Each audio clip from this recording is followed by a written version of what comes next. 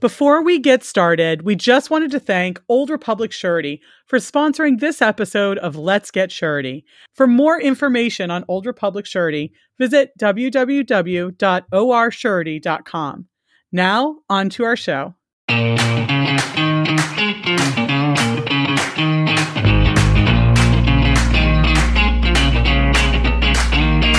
You're listening to Let's Get Surety.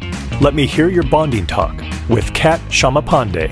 Hey everyone, it's Kat Shamapande. Thanks for joining us for this episode of Let's Get Surety. Today I have with me my co-host, Mark McCallum, CEO of NASBP. Hey Mark. Hey Kat, great day to be here. Glad to have you. And we also have with us today as a guest, Todd Braggins. And he is a managing partner at Ernstrom & Dresty. Hey Todd. Hey, how are you guys doing today? Thank you very much for having me with you. Thanks so much for being with us, Todd. So before we dive in, do you want to tell us a little bit about yourself and about your firm? Sure. Just briefly, I'm a member at Ernstrom & Dresty and have been there almost 30 years now. And our firm focuses our practice in the construction and surety industries. And I've been fortunate enough to focus almost entirely on the surety industry for almost 30 years. And I have, since I didn't even know what surety law was when I was in law school, I have Bill Ernstrom and John Dresty to thank for that. That's awesome. Well, we're excited to have you share your years of expertise with us today as we dive in and talk about the decision to finance. So how do you get to the spot where that you're getting to that decision-making process? Well, it comes up in a variety of ways. I wrote an article that'll be in the Surety NASBP quarterly this summer. It often comes up very abruptly, and in the context of a difficulty in making payroll, and very quick decisions have to be made. But it's usually a series of events that evolve over time that is a general deterioration in the principal's financial status. And there are a variety of reasons we can talk about how they get there, but it's usually a process that sometimes escapes the detection of the underwriting and even the bond producer because it's subtle and happens slowly. And often the principal does everything that they can do to really try to minimize it and not show that it's occurring. Todd, are there certain red flags that you would identify or that could give you a heads up that this might occur? You know, I think a couple things come to mind. It's the, if you're getting quarterly or yearly financial statements, take a close look at those. See what they're showing. Is there a downward trend? The other thing that seems to, the obvious one, it would be a payment bond claim, a series of payment bond claims. Now, everyone can be subject to a payment bond claim. And, when they are tendered to principal and principal's counsel, it's relatively easy to ascertain whether there's any real issue there or not. But when they start to pile on is when it catches your attention. And, it's something to keep an eye on anytime the payment bond claims start coming in. Yeah, so clusters of payment bonds, you need to be cognizant of what might be going on, right? That's for sure. Yeah. So once you get into that situation and you're considering the decision to finance, I know there's 4 C's when you're considering the decision to finance. What are those? Well, the 4 C's are the same ones that come into play in the initial underwriting context: cash, capacity, collateral, and character. And what I'm concerned with, what we're going to talk about here a little bit, is the character issue, because I think it's sometimes overlooked. But it's very, very important, and it's an area that I think the bond producer can have just great input and great knowledge and insight. That's really interesting. So in a certain way, you see that as really a fundamental threshold for the decision by a surety? Well, I think it appropriately is in theory. but I do not think it often is in practice. Okay. And therein lies the rub. That's where things can get a little dangerous.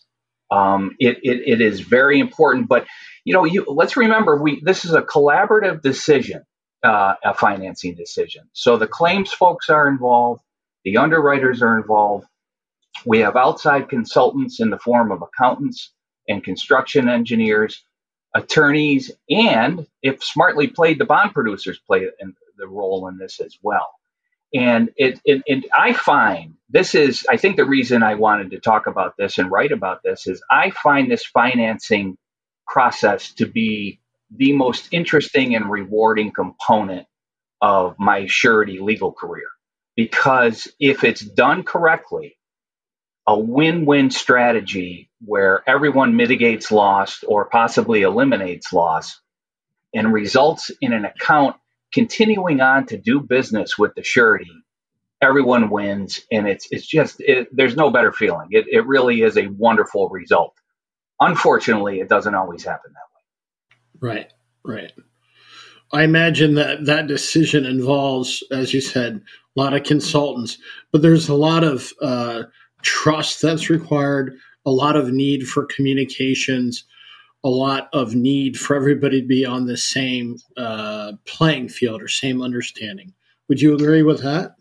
No question. Look, at the key to this whole process is going to be information.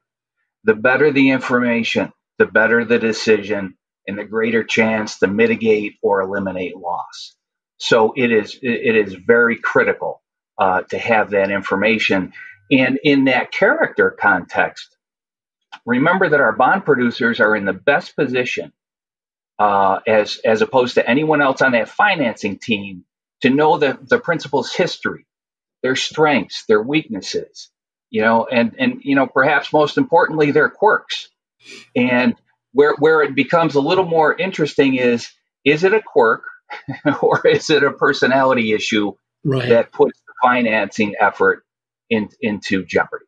Well, that's a great point. I mean, as we all know, that surety is a relationship business, and the producer establishes that relationship over time, which enables the producer, him or her, to really kind of see the principal in a lot of different contexts, a lot of situations. So I would assume that if they can bring that to bear, that's beneficial for the surety to make a decision. It certainly is. And I've been involved in situations where the bond producer is really not invited to the table. And I think that's a mistake. And, look, as we talked about, cash and collateral are the money decisions. This whole process is really a sliding scale of objective to subjective factors. Cash and capacity and collateral are a little more on the objective, much more on the objective side. The character issue is much more subjective. And the rest of that team, it doesn't have the information on the character. But the rest of the team, as a result, will focus on cash, and that's pretty easy to ascertain. You can figure out what the cash on hand is, what the remaining contract funds are. They can be protected relatively easily by assignments of contract proceeds or establishing escrow accounts, so they can be safeguarded. As we go down that objective to subjective scale, the collateral is where I've run into trouble, and it's happened to me, and I'm sure it's happened to many others over the years. You have to closely scrutinize those financial statements. For example, we've got real property. There may look like there's real value in some of this real property. Well, okay, how is that property held? Are they LLCs? Are there other members? Are those members indemnitors? Because if you're going to if you're looking for collateral and a source of cash at the end of the day from an LLC, you have to make sure you have a formal resolution and permission from the other members that the principal is allowed to use them. Same thing with mortgages. There's a big difference between obtaining a first mortgage on a property and a second mortgage. A second mortgage is going to require more work, more time, and less money at the end of the day because you are satisfying the first mortgage first, and you get what's left over, but you may have to expend all the money to actually foreclose. So these title searches are very important to make sure there are any other clouds on title are discovered early on. And where the bond producer comes in that context is they're going to have local knowledge of these properties. Right. What are they worth? What's the real value? You can get them appraised, but what's the local value? What's the real marketability of these things if you had to sell one? You need that boots on the ground perspective that the producer has. Absolutely. And I just want to mention another. I've run into problems over the years on equipment, because that can look like a very valuable commodity on a balance sheet or a financial statement, but it's when you look at it, was it owned? Is it leased? Are there liens on there? Remember that if the day comes where you have to sell some of this collateral to recoup your payments, your financing, a gradual, orderly sale is going to result in a significantly greater result for the surety than a fire sale. And that's another area. The bond producer can step up big here because they know the local market conditions. They might be able to refer you to a great appraiser. And probably most importantly, and the best advantage, they may have other accounts that might want to buy this equipment. And, if you're not doing it at a wholesale auction, you're going to gain much, much better recovery. Right. That makes sense. Certainly the producer has, I'm sure, visited the contractor's office, visited the contractor's yard, knows the conditions of the equipment, knows the conditions of the property. And as you said, it has that market intelligence about other potential purchasers and appraisers and all the rest. Yeah. Go ahead. Excuse me. I was just going to add quickly on affirmative claims. We often hear that the principal has affirmative claims that can go a long way toward recovery of any financing that's extended. And just a couple cautionary items. As the attorney who often inherits these claims, they have to be very thoroughly vetted. You need to get your construction consultants in there to vet them for both entitlement and damages. You may be entitled to a claim, but can you prove the damages? And then the part that really the attorneys are looking at, and most people gloss over, is, do you have the witnesses? Are the principal's witnesses still around? Are they available? Are they willing to testify? And then once you meet them, are they believable? Right. And along with that is, do you have the contemporaneous documentation that backs this claim up? And finally, what I've found, I've developed absolutely wonderful relationships with many principal counsel over the years, because in my opinion, if they have capable counsel and they have institutional knowledge of the claim, and let's say the surety has to finance the legal fees for this claim, I generally recommend the principal's counsel be allowed to pursue it with oversight from me or someone like me, because you don't want to have to pay more to educate me or someone else on a claim and get up to speed. It really can work out to everyone's advantage to continue with the path with the principal's counsel, assuming they're, you know them and they're qualified and competent. Right.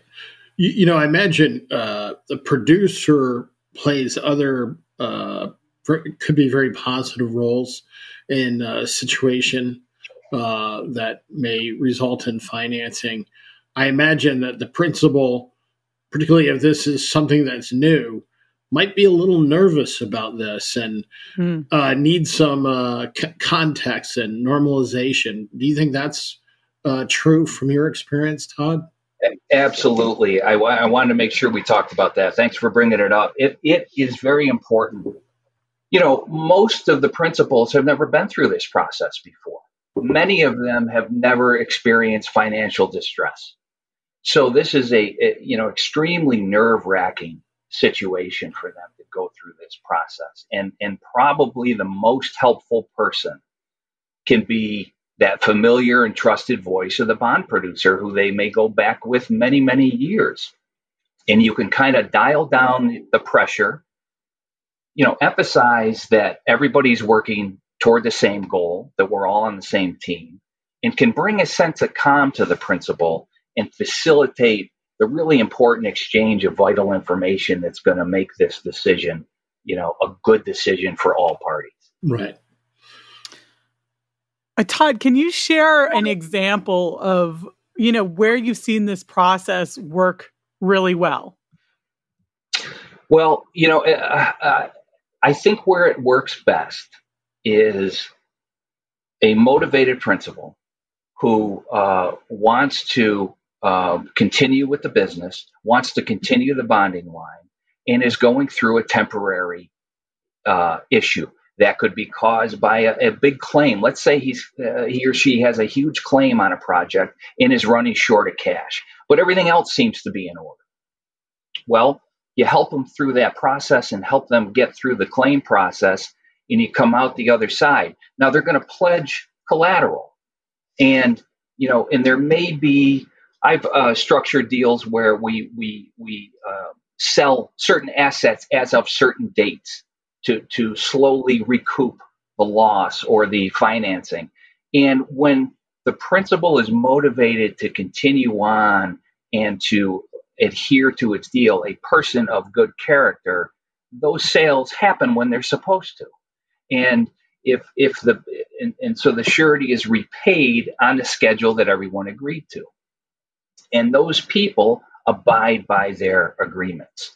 Where you run into problems is, some people that do not have the character that we're looking for is where the problem results. I mean, remember, a misjudgment in cash or capacity or collateral can be overcome through a principal's strong character and diligence, but the converse may not be true. A misguided character assessment may ruin even the strongest collateral, cash or capacity position.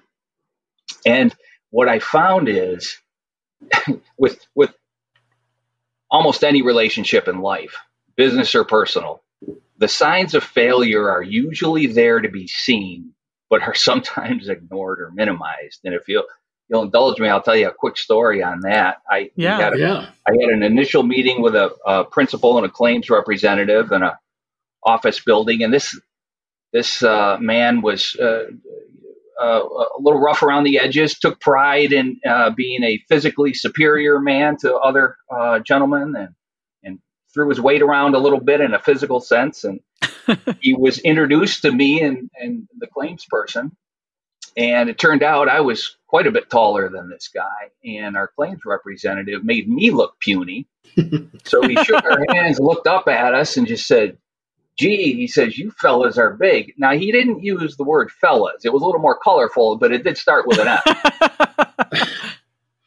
But he quickly realized that there was not going to be any physical intimidation involved in this process.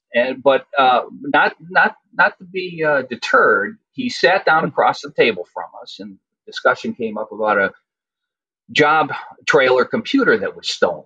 And he was being accused of taking it out of there against the public owner's interests, and said, "Well, it was my computer, but anyway, I had nothing to do with it." And he says, and besides, he said, I had recent surgery. I can't lift anything. He said, and so it couldn't have possibly been me. And then he looks right at me across the table, and he points his finger in the shape of a gun and pulls the trigger while looking right at me. And he says, "But I can still do that." Jeez. Now, I'm almost embarrassed to say that we did go on and finance this guy. And, it worked out exactly like you would have expected. Now, it sounds very obvious all these years later, but there were a lot of good reasons and substantial collateral that was put up in it. And that's part of why I wanted to write and talk about this. It's because it can cloud your judgment when the collateral looks good and, it appears that you're going to be able to recover all your financing, and then the character totally undoes the situation. And Interesting. what I found is what I was just shocked to find out is that a person that lacks character can often act contrary to their own personal interests, which are also dovetail with the interests of the surety. And that's what was most surprising to me. Right. That is, it seems counterintuitive that you would act against your own personal interests. That's exactly right. That was a hard one to learn. That was a tough lesson for me to learn, because desperate people can do that. And if they lack character, they will do that. Now, people with character, you don't have that concern. Going back to something you said earlier, Todd, I imagine the producer is invaluable in giving you insights. You said, kind of knowing what the quirks are and whether they're impactful is probably very important. Have you seen that at play as well? Yeah, this example I just gave of this situation that did not work well, we did have the bond producer more involved at the beginning.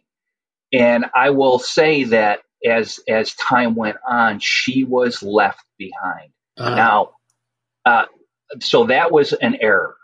And, what I would urge any bond producer to do, as I would any other member of this financing team, is you have to take your blinders off and try to be objective. Because remember, the bond producer is going to have often a long-term relationship with this principal. But so the question you really need to ask, are they a good person? Can you really trust them when the chips are down? And they may have treated you as bond producer well over the years because you helped them. But how do they treat everybody else? What's their reputation in your locale? What is their reputation among the subcontractors and suppliers?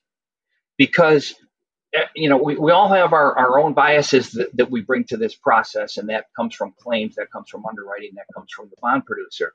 Everybody has to be a little more objective in this process, and it can really help. Well, I mentioned too, the bond producer might know how they're treating their own employees or their project managers, and whether or not they're active or inactive in managing their firm. Very true. Very true, because oftentimes they will let other people run the business. And that's when you start, for whatever reason, they've had some success and they're starting to pull back a bit. And that's when they may not be keeping as close an eye on the bidding. So now you're starting to have a couple bids that are problematic. And your project management isn't quite as tight as it should be. And that's we talked about earlier, how does this happen? Right. That's that slow erosion that we talked about. It can come in many, many forms. So now I'm going to put you on the spot a little bit. And so, we're right now, we're kind of at a interesting place with the construction economy.